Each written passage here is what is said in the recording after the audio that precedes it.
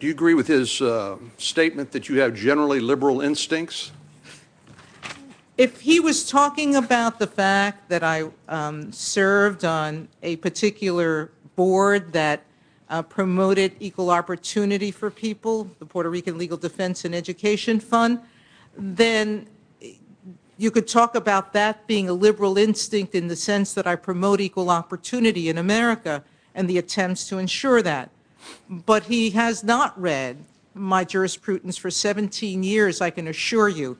He's a corporate litigator, and my experience with corporate litigators is that they only look at the law when it affects the case before them.